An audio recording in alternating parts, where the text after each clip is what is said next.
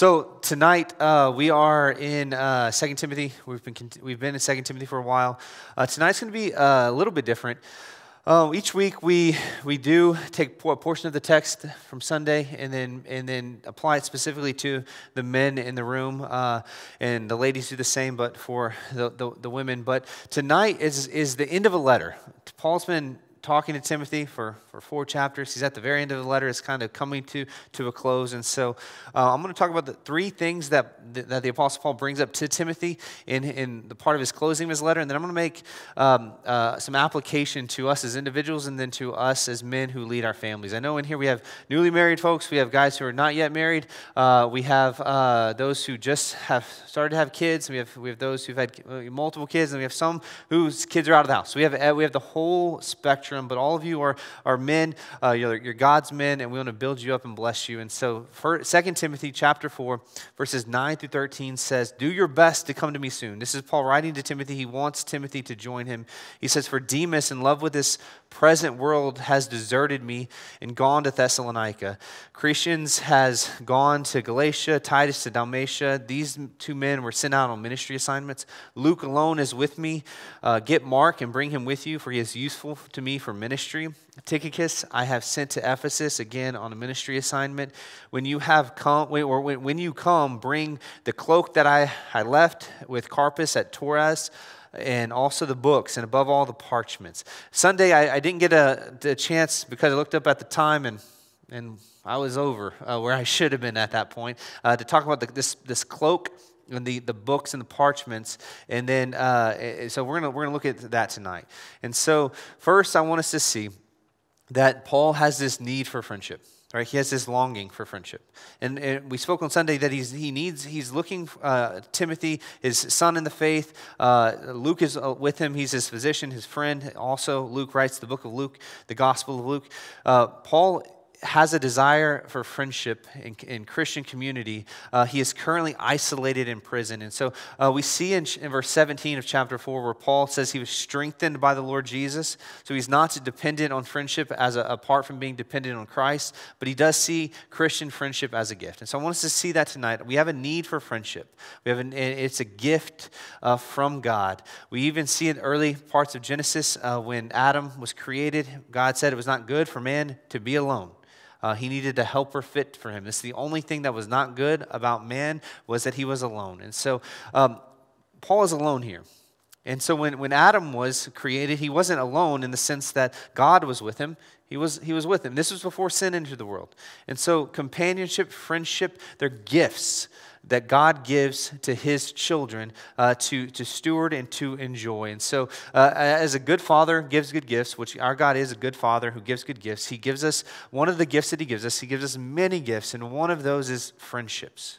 Friendships. If you're married, your first friendship is to your wife. That's your first friendship. That was Adam's first friendship. And so the next thing we see here is that Paul asks, "Hey, Timothy, when you come, I'm longing to see you, son in the faith. When you see me, can you bring my cloak?" This is a coat. It's because it's cold. Winter's coming. It's a very practical need. Very, very practical need. He's cold. It's likely that when Paul was arrested, they didn't give him time to grab his stuff. Imagine that. When they brought him before the rulers in trial, they just took him, and he left it. He had his coat with this guy Carpus at Troas, and so that's where his coat was. Is, "Hey, go swing by, pick up my coat, bring it to me, because the winter's coming, and I'm cold, and I'm going to get even more cold because they're not feeding me well, and I'm alone here. Bring my coat." It's a practical need. The point I want to make here is that there's a need for not just friendships, but for practical needs to be met.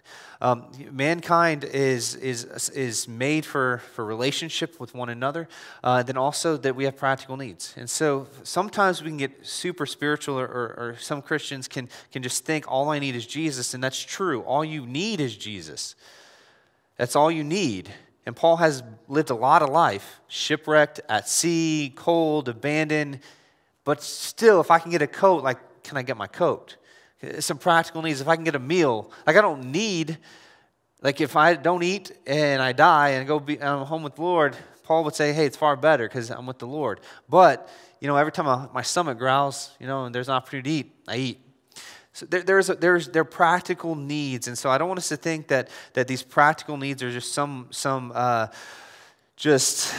second class teaching on some just real practical stuff that has nothing to do with some spiritual things. These are gifts God gives us, and so Christians need to understand that friends are gifts from God to enjoy, to have relationship, have a camaraderie relationship with, but then also there are practical needs that we need met. And oftentimes, one of the ways that God meets our practical needs is through Christian friendships.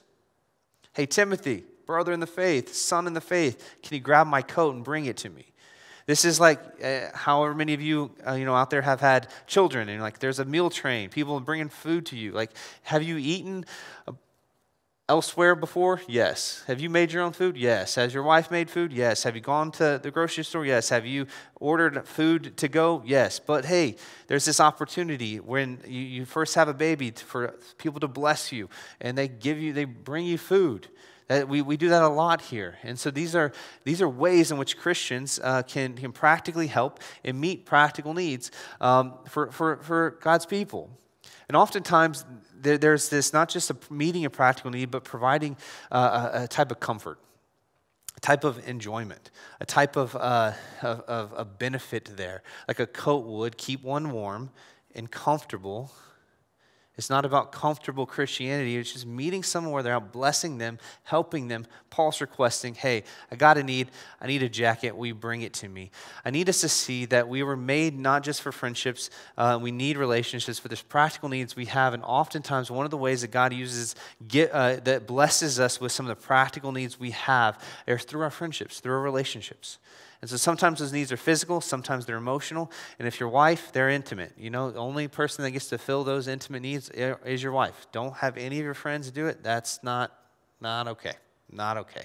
And so the reality is that Paul has had some of these friends leave, like some dear friends that they're out on ministry assignments. He's named a few, like Titus is in Dalmatia. And Titus, Paul writes a whole letter to him, the book of Titus. We studied it a few years back. And so Paul is saying, man, I have friends who are on ministry assignments and they're doing things and I miss them. I wish they were here. But Timothy, you're available. Hey, when you can, come to me while you're doing it. I have some practical needs. Can you pick up some things along the way? It's like someone's coming over to your house and they call and say, hey, you need us to pick up anything at HEB real quick? Yeah, I need a bag of ice, or I need some tortillas, or I need something. Will you pick it up? This is the type of friendship I want us to see that is not just functional in Christian relationships, but ought to be common. The practical needs, just we love each other, we care for each other, we want to help one another, even some practical stuff. But then he talks about the books and above all the parchments. These are likely either some of the scriptures, some of the, it's basically study material. Paul, in prison, is prioritizing his need for God's word, to study God's word. I mean, he's writing books of the Bible and he's still going, I want to study. I still need my scriptures. I still need my Bible. Bring me my Bible. He knows he's about to go see the Lord. He knows he is about to die and be murdered. And he's already said, I finished the race. But even though I'm done, I've crossed the finish line. Jesus is about to take me home. I'm about to get the crown of glory, the reward that he won on my behalf to me. Give me my books. I want to study. And so Paul has already said in chapter 3 that all scripture was God-breathed and it's profitable for everything. There's a season and a time and a sufficiency of the scriptures for whatever anyone is going through. So Paul, being lonely, in prison, longing for companionship, friendship, and warmth, he still turns to God's word because he knows that it's profitable for any and every season that he is in every situation. The word of God is sufficient. So these three things are very practical things. Very practical. Friendship, warmth, clothing, practical needs, but then also God's word being the center of our life. And so when I want to set a scene for us here is that Paul has been in ministry, he's on mission, he's been, fulfilling the Great Commission, and now he's in prison. And I want you to think most of us are not going to leave here and go to prison for preaching tomorrow. If we do, I want us to remember, there's this guy, Martin Luther, when he got put in prison for preaching during the Reformation, he had some friends, which is why we all need good Christian friends, who staged his death, kidnapped him, and got him out from being executed. Like, if I'm ever on trial and I'm going to be killed for preaching. If I'm in jail for anything else, don't worry about it. But if I am going to be put in prison for a really long time for preaching, just go ahead and kidnap me and then take me off to a castle. That's exactly what they did Luther, and he spent the rest of his days in a castle. I'm totally okay with that one. If you consider me a friend, please help a brother out in that moment. See, he had friendships, practical friendships. He has, and so what I want to see is in mission, when you're on mission, you're on the battlefield, so to speak. There's a need for a place, a haven to not retreat from, but to go to be refreshed and encouraged. If you are even modern today, if you're out in active duty or in war somewhere, there's still a military base that you can come back to that's safe and guarded and protected, so for rest, recovery, and camaraderie. If you even every war movie you watch, and even the Vikings did this, right? You're watching the movies, and the Vikings show up in England. They're gonna take the land. What are the first thing they do? They build a fortress, a camp, a base camp. They go do their war. They come back, and there's food. There's for them. There's ale. Whatever they had. There's this place for them, a haven for him after the battle to come back to be encouraged, to be strengthened, to be nourished, to continue the mission. I want you to see this is woven into the DNA of every human being. Has these three needs: this camaraderie, this friendship, practical needs like food, clothing, shelter, but then also warmth and fun to be enjoyed with God's people or with people. And then just the priority for the Christian is that it's got to be centered around God's word. I want you to see that is woven into the tapestry of mankind. You see it even in pagan cultures or in other scenes of battle.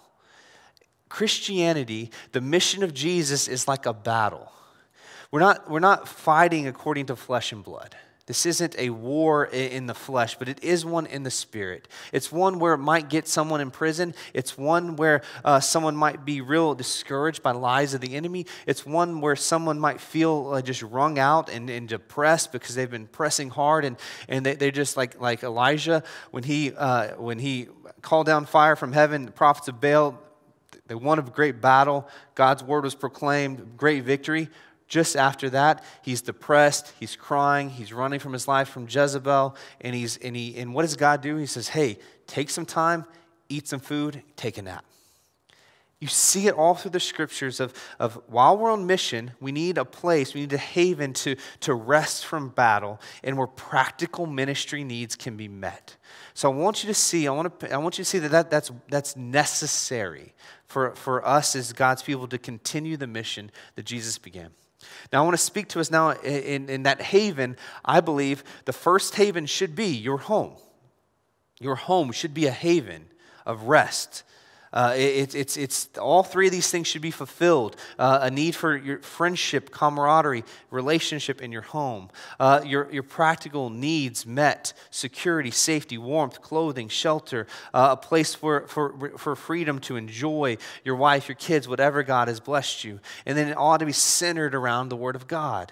So that when you're out on the battlefield in your job or your vocation, whatever you do all day long, and as the culture becomes increasingly hostile to Jesus and Christians, and you're out there doing your normal job and you're taking criticism from your coworker, if you share your faith, because that's what God has called us to do. What He's not called us to do is be silent Christians. There's no Christians in the closet. He wants us out. Be public, be open, be proud, proclaim who Jesus is, where you live, work, and play. That's what our mission is. We're called to, but then we're going to take some flack maybe.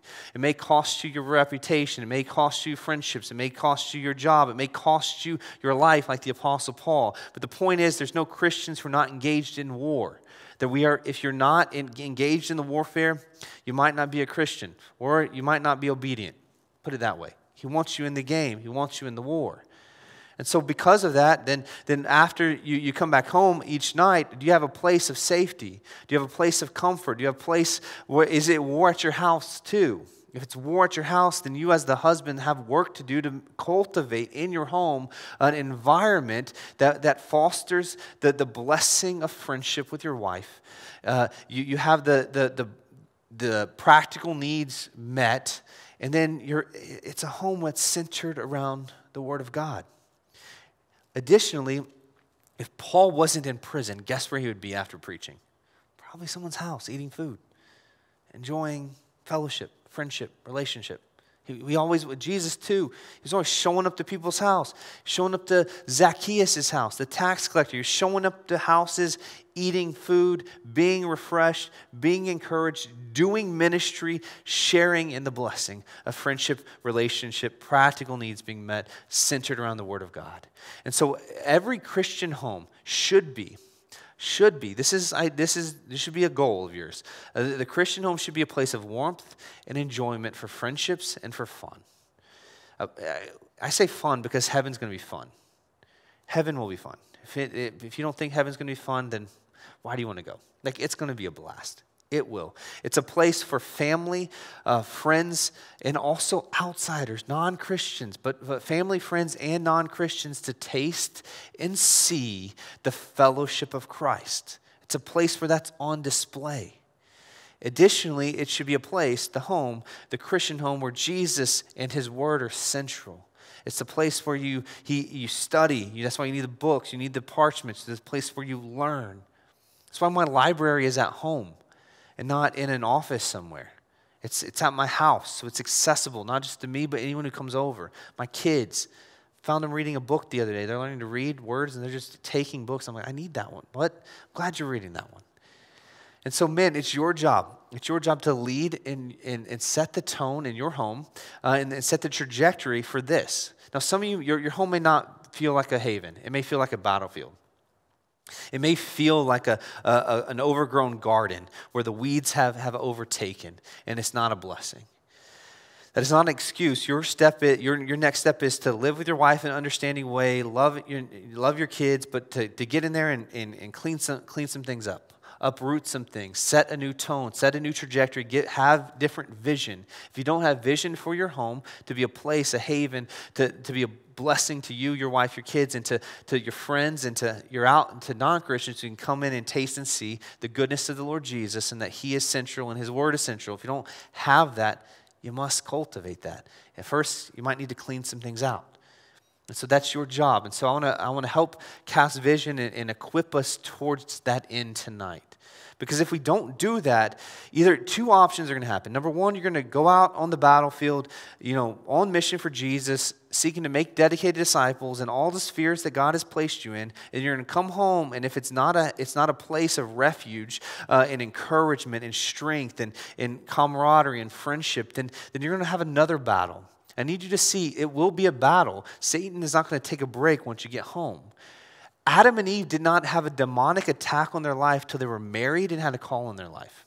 Period. It happens. There will be a war on the home front. And so you must take this, you must be intentional with this. You must take time. You need the blessing of God and the Word of God to form and lead and guide and empower you.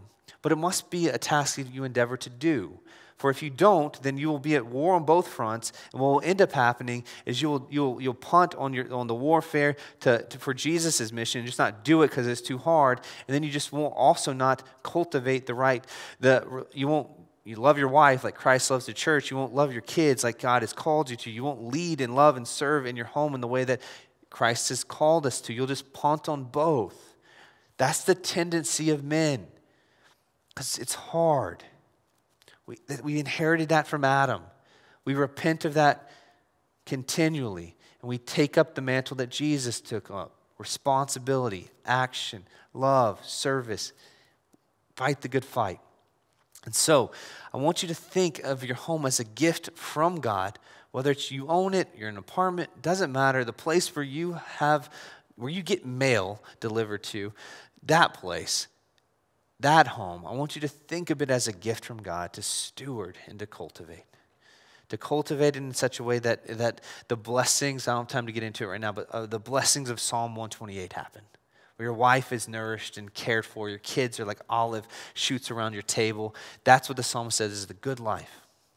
It's a home that is intentionally worshiping Jesus with everything we say and everything we do. It's not just we pray sometimes, but the Word of God forms everything we do. So our relationship with our spouse, if you're married, we look at the scriptures like living with our wife in an understanding way. We look at Ephesians 5 to love our wife like Christ loves the church. How we do relationship with our wife is formed by the Bible. How we educate, raise, love, serve our kids is formed by the Bible. The way we feast and celebrate and enjoy the good things God has given us is formed by the Bible. Ecclesiastes it speaks frequently about just enjoying the wife of your youth, the food around your table, the wine that you get, enjoying the things of God. For this life is short, and God has given you these gifts to enjoy. None of you ever give anyone a gift for the purpose of for them putting it on the shelf. Unless it's a trophy or something, but likely, you give people a gift for them to enjoy. God has given you the gift of a home, friendship, relationship, to cultivate and to enjoy. And so, this home, I want you to see your house is as a refuge, as a haven of rest from battle. It's also a ministry outpost to minister to your wife, your kids, and to your friends, Christian brothers and sisters who come into your house, and to refuel them, to bless them, but also a place to show hospitality to non-Christians so they can taste and see God's goodness. So tonight, I'm going to, after we get done here, we'll go home, and I'm going to spend my evening, stay up later than I would like to, but I'm going to spend time cultivating my wife, spending time with my wife, conversations. She's going to come out of a time of teaching. She's had a long day. I haven't got to see her today. I'm going to spend time with my wife. I spend a lot of time cultivating that friendship. That's the first and primary, foremost friendship. If your wife is not your best friend, cultivate that so she would be. She would be. After that, you can have Christian brothers as friends. Hopefully you have some here tonight. And so tomorrow night, actually, this is not a normal week for me, but tonight, a lot of time with my wife after this. Additionally, tomorrow night, there's a ministry friend who's in town. He's a church planter. He and his wife are coming over. We're going to have we're going to hang out, and it's going to be a time for us to invest in them and to encourage them. We want our home to be a place to them to be refueled. They've come to San Antonio to kind of take a step back from ministry for rest, refueling, revitalization. We want to bless them unto that end. We want to use our house as a place to do that. And then this weekend, I'll spend time with my brother-in-law. I'm going to spend time with my kids. We're going to spend time as a family, cultivating relationships, having a good time, enjoying the gifts that God has given us. It's just, these are the sphere. I want you to see that these are opportunities that if you look at, you have intentionality, they can over the course of time, you cultivate those things, that they're blessings. They're things that God has given you to rejuvenate you, to encourage you, to strengthen you so you can get back there out on the battlefield, to do the mission. And so I want to leave us with 5 things to think about in order to cultivate this. First, prayer. Prayer. These are in your notes if you picked them up on your way in. Prayer. We got to seek God. God, how do we want my house how do I organize my house? How do I lead my family? How does my wife come alongside me? You got to ask God how He wants you to accomplish what we just talked about. You got to seek Him. Ask Him. God, how do we worship you? What do you want from us? We seek Him in prayer. And then you ask God for vision. God, what do you want? God, give me a vision for my family. Give me a vision for my relationships. Give me a vision for how we can use and steward our relationships, our home, our stuff in order to glorify you, to be a blessing, to have a refuge, to do ministry, to serve people, and to welcome outsiders. Jesus, what is the unique application for me and my family? Each one of you have different families. Each one of you have different seasons of your life. Everything will look quite different. Some of you are introverted. Some of you are extroverted. Some of you, your wives are introverted. And some of you, your wives are extroverted. That's a conversation that has to come together. But what is the unique application of how you're going to work out this in your life so that you and your family can be on mission, it revitalized together, and then you look at your life, by the providence of God, maybe there's some things that are hindering you from doing certain things. That's okay. There's desire, there's opportunity. Seek the Lord through prayer and then get vision from him, but you got to lead out in the vision for your family. The third is planning. All right, now, got to make a plan. Some of you are great planners. Some of your wives are great planner. If you're not a great planner, honey, here's the vision. Help me make a plan. Like, what will family worship look like? What will date nights look like? What will cultivating a friendship with my wife look like? What will raising our kids look like? What will the education in the home, in our home, what will it look like? How will we serve people? How will we bless people? How will we encourage people in our home? How can our home be a place of equipping? Going back to the Reformation, Martin Luther, his home, where we get some of y'all are familiar with the magazine that's now called Table Talks. It's that the term Table Talks came from this what was going on in the Reformation. Luther would have these people over at his house, and he was just talking, equipping other guys, other planters, other families who would go continue the mission of the Reformation across England and across Europe.